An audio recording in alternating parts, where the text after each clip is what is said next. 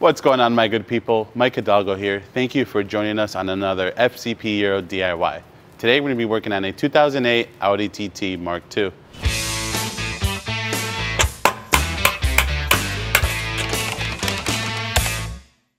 Today on the Audi TT behind me, we're going to be covering how to replace your front struts. This will be applicable to all Mk2 TT chassis.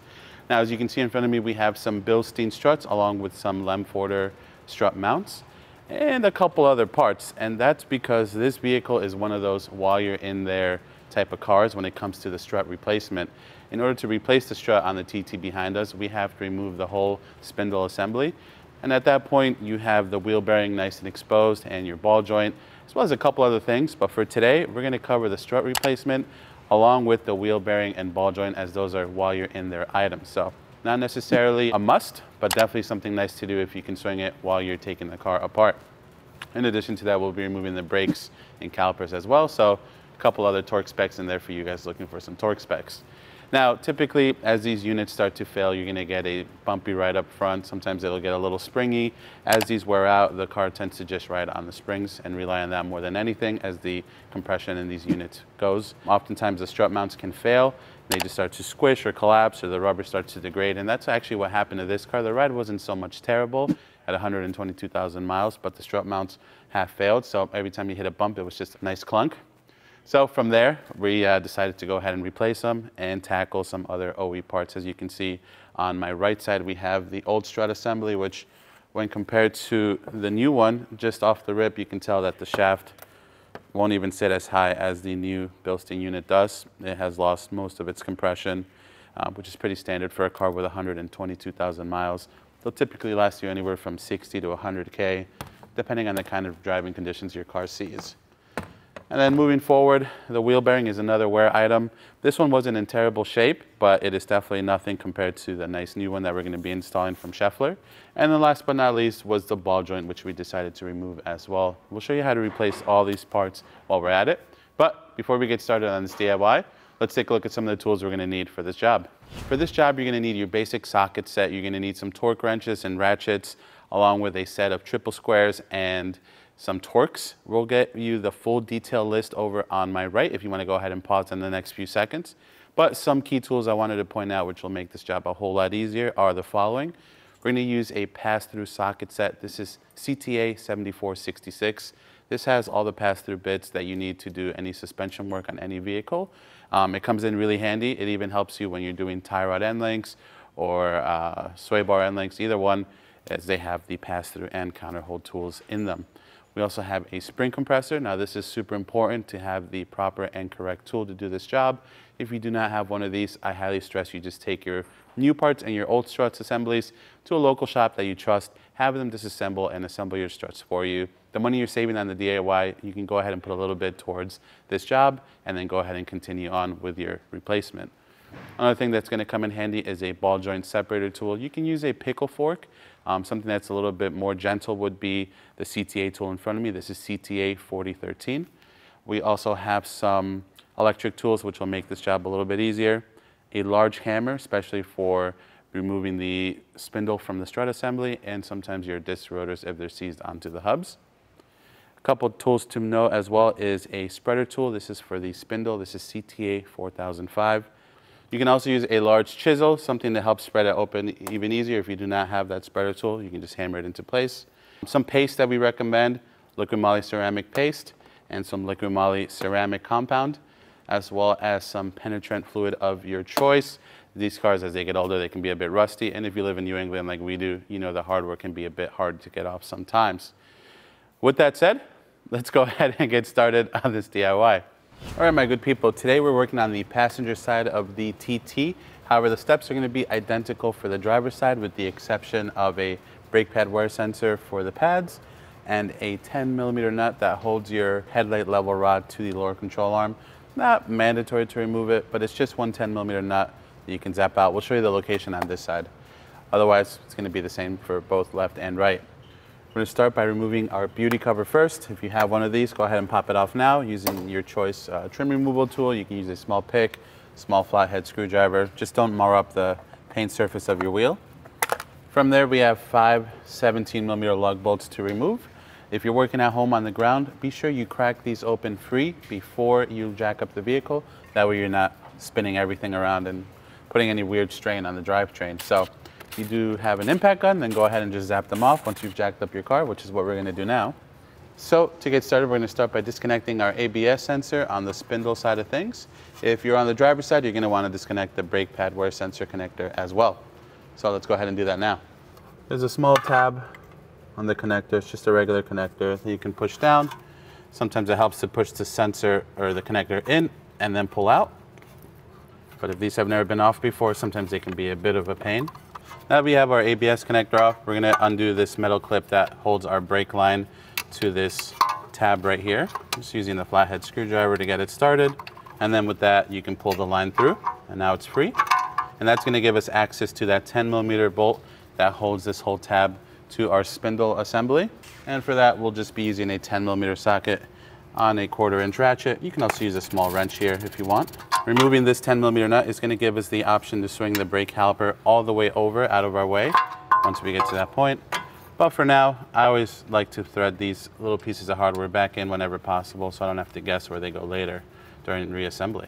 All right, my good people, now that we have this tab undone and we have our ABS sensor off to the line, that'll allow us to swing this brake caliper over as one. Again, it's held in by two 21mm bolts, which we'll remove in a moment.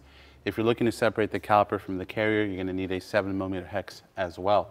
Now, before we do that, since we're gonna have to remove this axle bolt and the whole assembly to get this strut job done, what I'm gonna go ahead and do is use the brakes as leverage, if you will, to break this nut free using the impact gun. For those of you working at home not using an impact gun, you're going to want to crack this bolt just a 1/4 turn, no more than 90 degrees, especially if you're not replacing the bearing. Any more than that and you can risk damaging the bearing with the bearing being under load. If you have an impact, I recommend you break it free with that instead. That way you don't risk damaging the bearing if you're not replacing it. So on the ground, 1/4 degree turn, then you can go ahead and remove it the rest of the way once you've jacked up the vehicle. With an impact, we can just go ahead and do it dry in the air. What I recommend, despite of which way you do it, is kind of wedge something to keep this whole assembly from spinning. I'm going to do two things here. One, we're going to take a flathead screwdriver. We're going to shove it between the caliper carrier and the caliper itself, and just one of the vanes in the rotor. That's going to keep the rotor from spinning, just like that. And then the next thing I'm going to do, just for insurance, is I'm going to thread in a lug bolt, and that'll keep the hub assembly from spinning behind the disc rotor, just as insurance. You don't want everything to spin around. You don't want to shear off that rotor set screw, just insurance. So flathead screwdriver, we have one lug bolt threaded in. Now we're going to grab our 24mm 12-point and just break this bolt loose for now. There are some vehicles that use a hex head. Just make sure you know which piece of hardware your vehicle has before you start on this DIY. For those of you not replacing the bearing, you do have to replace that bolt by itself. So just make sure you have that handy before you do this job. All right, we're gonna hang on to that bolt for now, but for now we know it's free. All right, now we're gonna go ahead and remove the two 21mm bolts that hold our whole caliper assembly to the spindle here, so we can swing it over and hang it. Using a 21 on a 1/2" ratchet, that'll give us enough leverage to break these free. All right, once you have broken them free, you can remove them by hand the rest of the way, and then we'll swing our caliper over and hang it. With our two 21s undone, we can go ahead and swing this caliper over. And I'm just gonna use my caliper hook. Just hang it through one of these carrier bolts and then hook it on the back by our hard lines. There's a metal tab back there that holds them in place. Our next step to free up the spindle is going to be to undo our sway bar end link. So let's go ahead and do that now. To undo that sway bar end link, you're going to need an 18mm socket or wrench and an M6 triple square to counter hold the center of the ball joint from spinning on you. We're going to use the pass-through socket set just because we have it handy and it has the right tools in it. But if you don't have that, you can use a wrench like I mentioned. The goal here is simply to counter hold the center of the stud there so that it doesn't spin on you forever. So I'm going to grab the 18 first and just break the nut free from the strut. Just corrosion that kind of holds it in place. And then we'll get to counter holding with the M6. You want to make sure your bit is seated in there all the way. The last thing you want to do is strip that or break your bit. Then you're going to be in a world of hurt.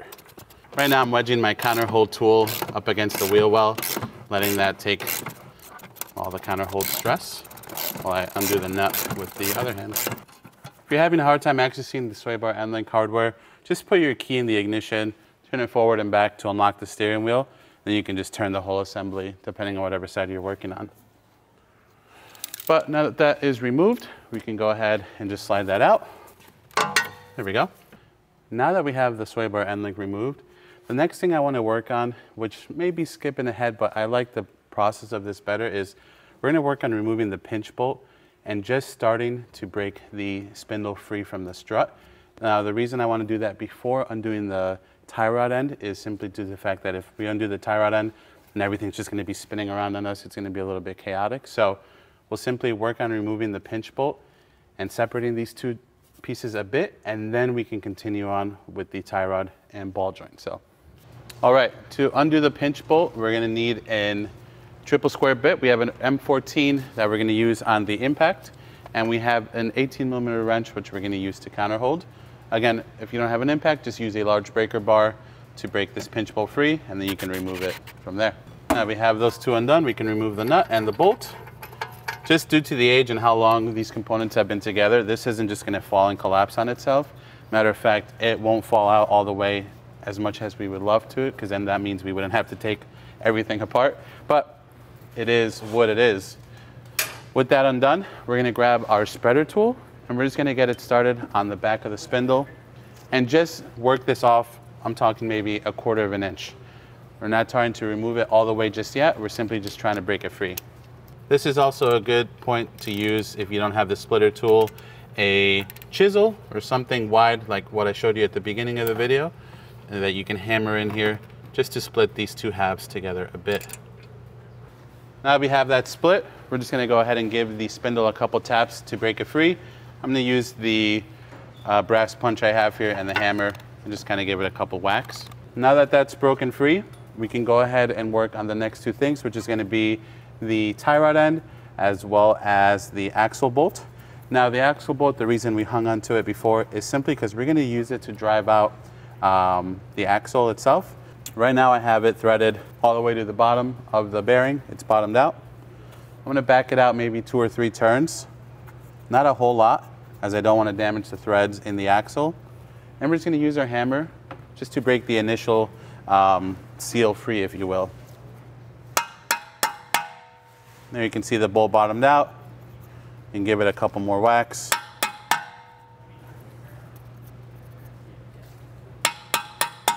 It's barely taking any force, so I know that that axle is going to come out no problem. But sometimes these can be really seized in there, so use penetrating fluid if you need to, and then we can remove the bolt in full. Another neat trick you can do is if you don't want to use the bolt and risk damaging the threads, use a soft brass punch like the one that we're using today. Get that in place nicely, and you can use that to break the initial seal from the axle to the bearing. Now we know our axle is going to come out and it's going to free itself up from the wheel bearing. Before we hop on over to the tie rod, our next move is going to be to remove our rotor and our backing plate. So we're going to grab our T30 and break that set screw free. Obviously our rotor did not move, it is seized onto this hub. So what I'm going to do is I'm going to thread a lug bolt back in and just give it a couple whacks with the hammer to remove it. Now we are replacing this disc as part of a brake job DIY. Be sure to check that out on the channel. So don't mind me hitting the face of the rotor here. If you are not replacing your brakes, do not hit anywhere where your pad is going to contact. Be very gentle with it. As a matter of fact, you can just hit the hub a bit. And if that doesn't do it, work your way around a bit more. All right, now we can remove that. And then for those of you that are not replacing your wheel bearing with us, this would be a great time to go ahead and just wire wheel the surface of this hub here so that when you reassemble everything, it's ready to go. But with that done, we have 3 T30s that hold our backing plate in place. So let's go ahead and remove that now.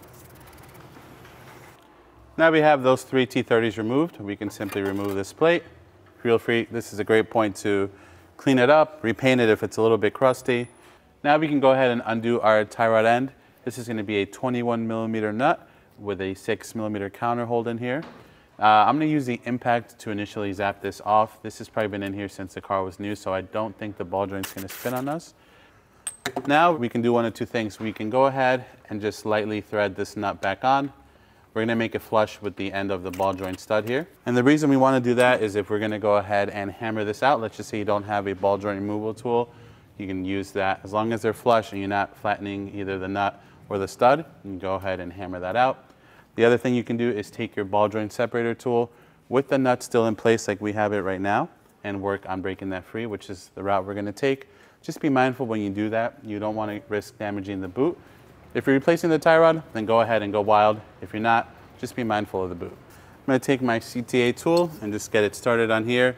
I'm gonna tap it into place gently. Again, we still have the nut on here. We don't want the tool to just fly off, and we don't want the tie rod to just fly off either and risk hitting us or something else. All right, with that nicely situated there, I'm gonna go ahead and snug this top bolt up. This is a 24mm bolt. You can use a wrench or socket. We have an impact socket, which we'll just go ahead and give a quick zap to. There we go. Boot is still good on the ball joint of the tie rod, which is great. We're gonna use our 6mm counter hold and a 21mm socket to get that off once more. All right, beautiful. Now that we have that undone, we can go ahead and just simply pull it out and let it hang off to the side with our brake caliper. Moving forward, our next plan of attack is going to be to undo the 3 nuts that hold our ball joint to our lower control arm. We have 3 16mm nuts to undo at the bottom of the ball joint. Quick thing, if you're not replacing the ball joint, I highly suggest use a Sharpie or paint pen to mark the location of the nuts on the ball joint so that your alignment isn't too far off when you go to bring it to the alignment shop after you're done with this DIY, which you will have to do. For us, we're replacing the ball joint, so it's really irrelevant what position they're in right now, as we're going to be replacing the whole piece and taking it straight to the alignment shop right down the road. But for now, 3 16mm nuts, I'm going to zap them off. A regular socket or wrench will do. The arm is naturally going to want to spring up, which is completely fine. Not a problem. If anything, it'll make removal a lot easier. So you can just do that. And now most of our spindle is free. Now we're going to go ahead and drive our axle the rest of the way out using our brass punch and hammer. If you don't have either one and you don't want to use the bolt method, you can use a small pry tool on the back and just pry from the back of the axle. All right. Now that that's free, the next thing on our list is going to be to remove the spindle from the strut. You can do this one of 2 ways. You can take this off completely as one piece and work at it on the bench, or you can use the strut being held into the strut tower to kind of hold that part of the assembly together while you work on removing the lower half. We're going to join them together probably on the workbench, but for separating, we're going to give it a shot having the car hold the strut in for us since I'm working by myself. If not, we'll take everything to the workbench as one and work at it that way. So, spreader tool one more time in the back there. When the spreader tool is doing its job properly, it should come down that easy as you saw. Of course, penetrating fluid the night before never hurts, or before you start the job. And boom, baby. Here is our spindle.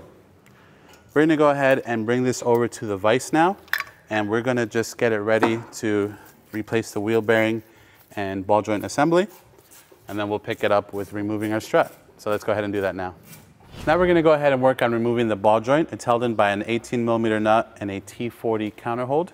First, I'm going to take the 18 and just break the initial tightness of the nut free from the spindle, and then we'll set up our pass-through set to break that free all the way. Just like the tie rod, this ball joint has been in here so long that it is literally just not spinning. So it makes it a little bit easier for removal, at least for the removal of the nut. Similar like we did with the tie rod end though, we're going to put the nut right back on at the beginning. And we're going to use our ball joint remover tool to blast that off without causing this to go flying or the tool to go flying. So the nut's lightly threaded on there, just enough so that we can remove it after the fact. And I will install our ball joint removal tool and get that off. That should be situated enough for us to get this popped off. Again, for this tool, you need a 24mm socket or wrench. We're going to use the socket on the impact. Just give it a quick zap. And with that is our old ball joint off.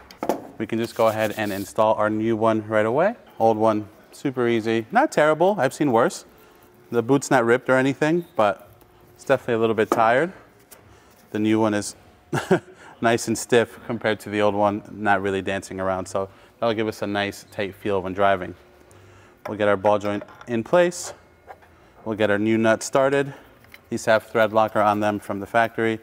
So you want to make sure if for some reason you lose a nut or you're reusing a nut, put a little bit of thread locker on that. Now we'll use our 18 once more, our pass-through socket with our T40 as our counterhold. And we're going to snug this all the way down, and then we're going to torque it down to 20 Newton meters plus an additional 90 degrees. All right, well, we've been blessed twice by the ball joint gods. I was able to get that nut all the way on without the center of the ball joint spinning on us, which is, I don't know, that never happens to me. So I'll take it. But just to give you an idea of what the counterhold setup would look like, similar to what we did on the tie rod, we feed our socket in, use one to hold, and then tighten with the other one. Now that that's most of the way there, we'll set up our torque wrench with a proper 18mm socket and snug that down. Not a whole lot. As you can see, we got to it almost immediately, and that was just after snugging it down by hand. We'll make a mark on our nut. If you have a torque wrench with an angle mode, now would be the time to use it. And we'll just rotate it an additional 90 degrees or a quarter turn. All right, I'm pretty happy with that. From here, we can move on to removing our old wheel bearing. You're gonna need another triple square for that. These are held in by M12 bolts. So I'm just gonna use the impact to zap them out because we have it here, but a regular ratchet will work just fine. We're gonna go ahead and get all 4 of those out now. The most important thing, whether you're doing these wheel bearings out like we are on the table, or maybe you're just watching this video to do the wheel bearing in general on your car, the bit needs to be seated all the way into these triple square bolts. If the bit's slightly out, you're gonna strip them, and these are such a pain in the butt to get out.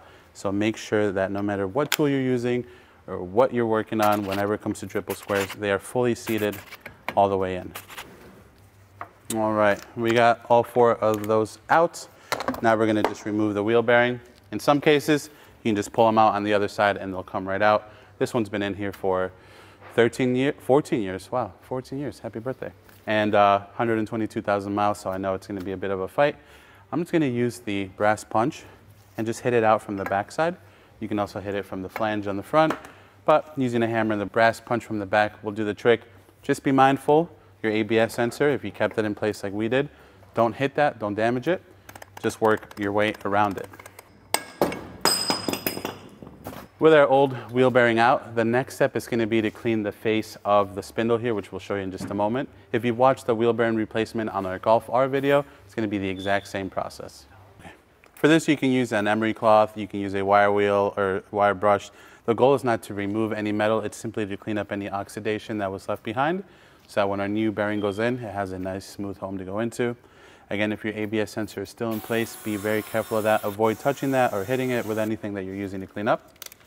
We have a small wire wheel on the drill. We're just gonna give it a quick zap and then we'll wipe it down. The next step is optional, but I would like to use a little bit of an anti-seize compound. In this case, I'm gonna use some liquid moly ceramic paste just to coat the outside where this bearing's gonna go in, so that the next time someone does this job, they have a little bit of an easier time removing that bearing, hopefully. It's also a great opportunity to clean the inside of the spindle where the strut sits if you haven't done so already. A little bit of liquid moly paste. Again, it's not an art project. We're just coating the outside edge a bit so that that bearing doesn't seize into the spindle in the future. Definitely don't want to get any of this on your sensor if it's still in place. Now we can go ahead and seat our bearing in. This can be of a bit of a tight fit, so you might need to course it a little bit with the hammer. Again, super gently. We're not trying to blow out the bearing here or damage it before we even install it. Try to line up your bolt holes as best as possible. In this case, we were blessed once again. It sat in really nicely. That's the benefit of cleaning the housing really well during this stage of the job. Now we can go ahead and install our new hardware that secures our bearing to the spindle. Now this is where the T60s come into place. They're a little bit different than the triple square that normally come off of these vehicles. So we'll swap over to our T60 once we get these all started by hand. You definitely don't want to just zap these in. You want to start them in by hand, and then you can go ahead and snug them down whichever way you prefer. Now I'm just going to quickly go ahead and snug these up with the impact. I'm not going to put any torque on them. Literally just going to bottom them out, and then we'll pull out the torque wrench and give them a final torque. With that done, we're going to torque these down again to 70 Newton meters plus 90 degrees. So we'll set our torque wrench up. All right, and then I'm just going to tighten them in a X pattern, just so that I know everything is seating down properly at the same time, nice and even. With the initial 70, we're going to use a paint pen to mark them all down, so then we can do our additional 90 degrees or quarter turn. All right, my good people, and with that, we have a fresh wheel bearing ready to go. Again, if you want a POV of this job without removing the spindle, be sure to check out our YouTube video on the Mark 7 Golf R. The idea is going to be the same, and that one we do it with the car and everything still on the lift. All right, my good people, back at the TT, we're going to work on removing the strut assembly from the Audi. Now, one thing to note, on the passenger side that we're working on, there is no T25s that hold this cover down or the cowling. On the driver's side, there is. So at the beginning, we mentioned you need a T25. It's going to be for that on the driver's side. Passenger side, there's nothing here, a little bit easier. We're going to pull off this weather stripping seal just a bit. Then we're going to want to go ahead and lift this up. And we have 3 13mm nuts that we want to zap out. I'm going to start with the 2 interior ones first, and then I'll switch over to the last one at the end as I grab the strut from underneath. All right, my good people, and here is our old 122,000 mile strut. We're going to be reusing some parts from the strut, mainly the coil spring, the bump stop, and the bellow. The coil springs typically last the lifetime of the vehicle, so as long as yours are in good shape, you can use them. Bump stop and bellow in this car are in really good shape. They never bottomed out fully. Again, it was more the strut mounts that failed, so we're going to reuse those as well. Sometimes these parts can be NLA, so it is a good thing to inspect everything before you tear into it if possible. But for now, let's head over to the table and we'll show you how to disassemble the strut so you can assemble your new one.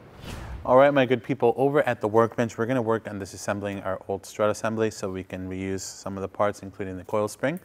Again, this is the most critical part of the job, the part where you don't want to mess up. If you don't have the proper tools or you're not comfortable doing this, again, just take it somewhere to get the struts disassembled and reassembled with your new parts.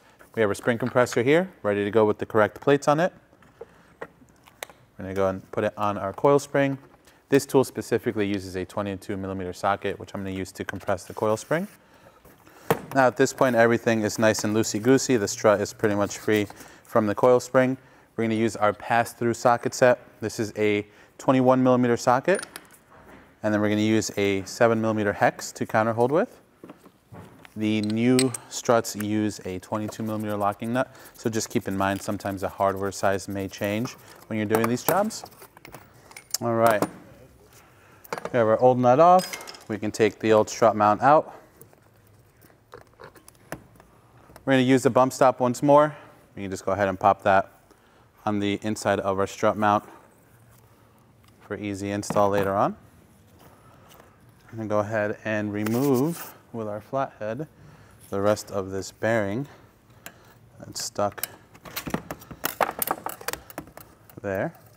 We can pull the coil, or we can pull the strut out of the coil spring. We'll keep that boot. Now you'll see on here, and I'll show you on the new one, there is a hard stop on the bottom of the spring perch. That's where the bottom of your coil spring is going to butt up to. The top is kind of a free-for-all, so you don't have to worry about positioning the top right. You definitely want to make sure you clock the bottom of your spring in the correct position against the stop here. It's pretty self-explanatory. They really only go on one way. Now we can take our new strut and get that ready for assembly. We'll take our locking nut off that comes with it. If you want, you can go ahead and install the bellow now. Just kind of sits on there like that. We can go ahead and feed our coil spring over our strut now.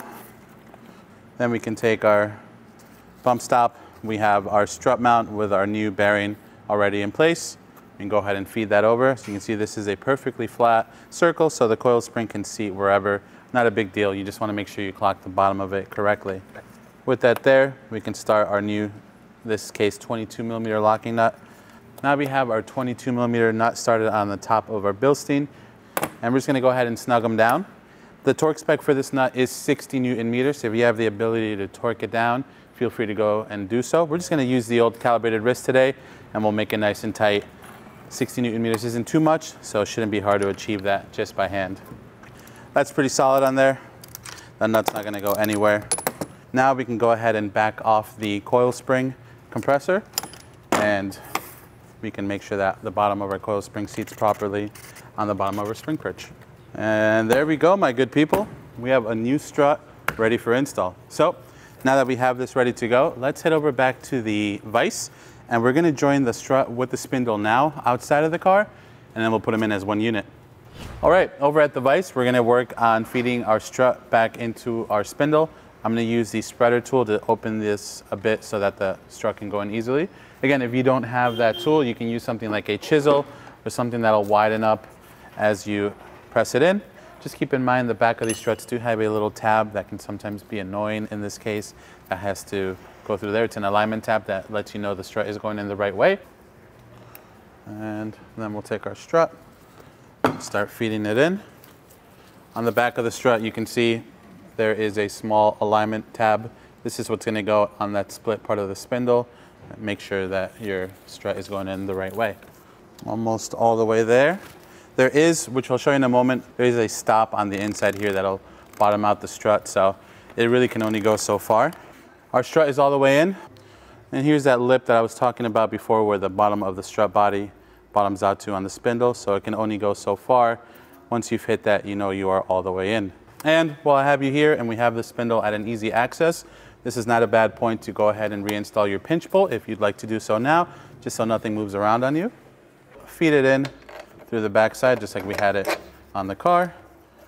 We have our new nut, our new locking nut on the other side. All right, and then I'm just going to use the impact to snug them up together, and then we'll give them a torque. Again, this is an M14 bit for the hardware. That doesn't change on the new bolt, and an 18mm wrench to counter hold. All right, and now we'll give it a final torque of 70 Newton meters plus an additional 90 degrees. There's 70, that's perfect, nothing's moving. I'm gonna make a little mark on my bolt so I know once we've done our quarter turn here. All right, and with that, my good people, we have a strut assembly and a spindle with a new bearing and new ball joint ready to rock and roll. So let's head over to the Audi and we'll install this, and then we'll button up the rest of this DIY.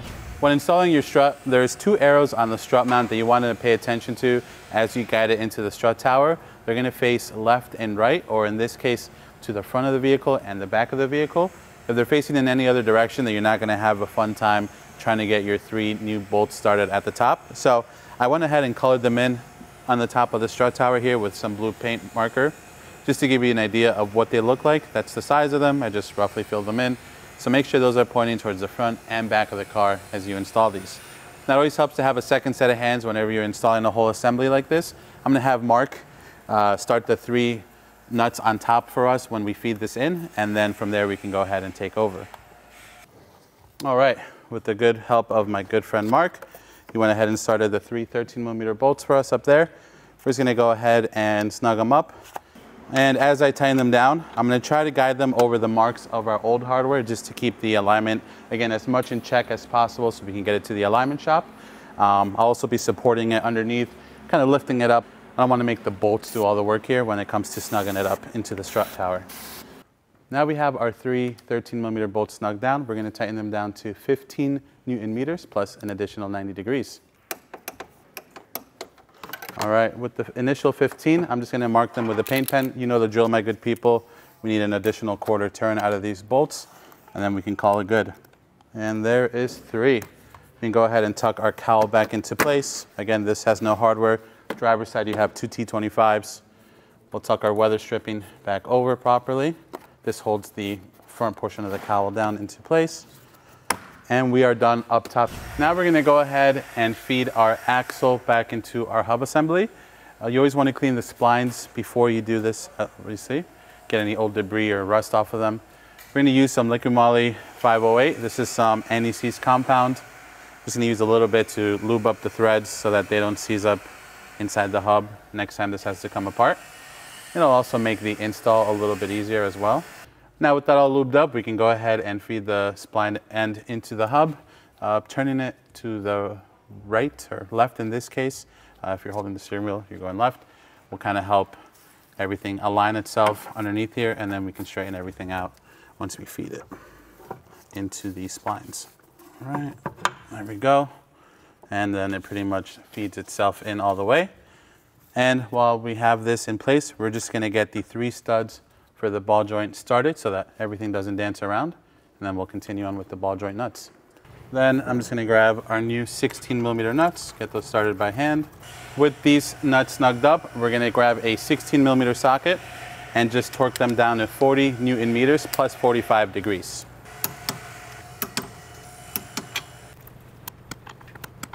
Now we can go ahead and resecure our tie rod. So we'll go ahead and feed it over the top here, get our ball joint end all the way. And we'll take our 21mm nut and get that started. We have our 6mm hex, we have our 21mm socket or wrench, whatever you have at home. And we'll go ahead and get this set up and snug it down. Then we're going to torque it down to 20 Newton meters plus an additional 90 degrees, just like our ball joint. Okay, that's nice there. We'll hit it with the torque wrench. We'll do the extra 90 just to be sure. All right, now that we have that buttoned up, my good people, let's get a little bit more eye level with the car and we'll continue buttoning up the rest of the items. Next, we're gonna go ahead and reinstall our heat shield. Again, that's held down by 3 T30s. We're gonna go ahead and snug these 3 T30s down by hand, but if you wanna torque them down, 8 Newton meters is a torque spec for these. All right, now that we have that situated, we can go ahead and reinstall our brake disc. I'm gonna go ahead and use a little ceramic paste on the back here just to keep it from seizing onto the hub, especially since it's a nice new hub. Now we'll take our rotor, we'll set it into place, and then we'll get our T30 ready to go. And then we're just gonna snug it down. All right, next on our list, we're gonna swing our caliper over, secure it by the 2 21mm bolts, and then we'll worry about plugging in our electricals and attaching our bracket to the spindle once more. All right, still have that 21 that we used earlier just a moment ago. I'm gonna use that to zap these into place, and then we'll give them the final torque, which is gonna be 200 Newton meters. And for that, we're gonna get underneath the car just so we can get the best leverage here to give those bad boys a good torque. Back up top side of things here, we're gonna go ahead and resecure our ABS cable and the bracket that holds it in place. So I'm gonna pull my 10 out, which I left here earlier. Then we'll grab our 10mm on our small 1/4" ratchet and we'll just snug it down. This doesn't need a lot of torque, but 8 Newton meters would be your bet if you want to torque it down. We can take our soft line and feed it in like so in the back, and then we'll grab our metal clip and lock it back into place. Now we can plug our ABS cable back in. If you're on the driver's side, make sure you plug your brake pad wear sensor in as well. Okay, and now let's hop over to the sway bar end link, and then we'll finalize this job with the big bad axle bolt. Now we can feed our sway bar end link back through the tab here on our strut assembly. All right, we'll grab our 18mm nut and our M6 triple square to counter hold, and we're just gonna snug them up and then give them a final torque of 65 Newton meters. Beautiful, it was basically there. Now with that done, my good people, the last thing on our laundry list of things to do is to reinstall our axle nut. There's 2 different torque settings for these depending on which bolt you have. If you have a hex size head bolt, you're gonna torque it to 200 Newton meters plus 90 degrees. If you have the 12-point like we do, that's gonna be torqued down to 70 Newton meters plus 90 degrees. For that, we're just gonna start by threading our bolts in by hand first. I'm gonna take the impact and our 24mm 12-point and literally just snug it up. Beautiful. Similar to how we took it apart, we're gonna thread a lug bolt back in as insurance to keep the hub and the rotor from spinning on each other, if you will. We're gonna take our flathead screwdriver and use that just to jam up the rotor from spinning even more. Again, this is just more insurance here. And now we can set our torque wrench for this bolt to 70 Newton meters, and then we'll give it an additional 90. We're gonna mark the nut, and then we're gonna rotate it an additional 90 degrees. And with that, my good people, we can throw our wheel back on and really wrap up this DIY.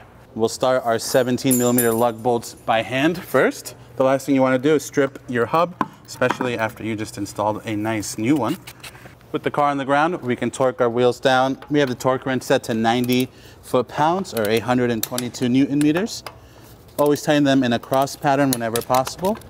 And if you still have it, you can reinstall your beauty cover or center cap over your wheel. That's going to conclude this DIY for today, my good people. Overall, a straightforward job on the TT. Definitely a lot of components that come off and become undone. But other than that, the coil spring being compressed is probably the most stressful part of this whole DIY. So if you can do that, you can certainly do this job at home. If you like this video, please be sure to give it a thumbs up. If you have any questions or comments on what we did today, leave them in the comment section below. And if you like this DIY and you want to see more like them, please consider subscribing. We make new ones all the time. As always, thank you so much for watching. We'll catch you in the next one.